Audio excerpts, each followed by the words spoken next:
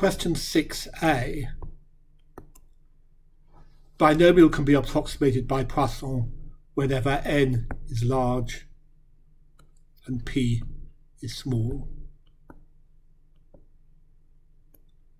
Part B, the answer is simply 0.01 squared, which is 0.0001. Part C, we're talking about a binomial distribution with n is 5 and p is 0.01.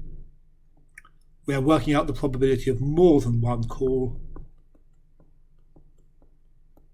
and that's 1 minus less than or equal to 1.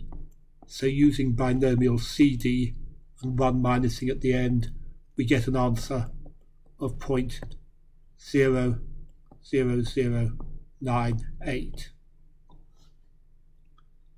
Part D.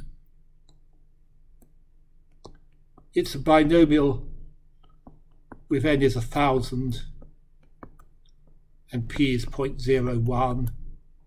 The mean is np, which is 1,000 times 0.01, which is 10. The variance is np, 1 minus p, which is 1,000 times 0.01 times 0.99, and that comes to 9.9. Part E.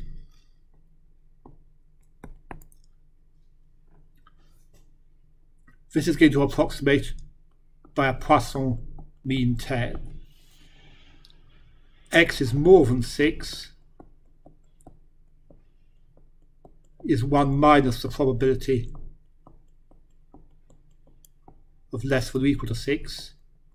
And if we look that up on our calculators, it's 1 minus 0.1301, and that's equal to 0.8699.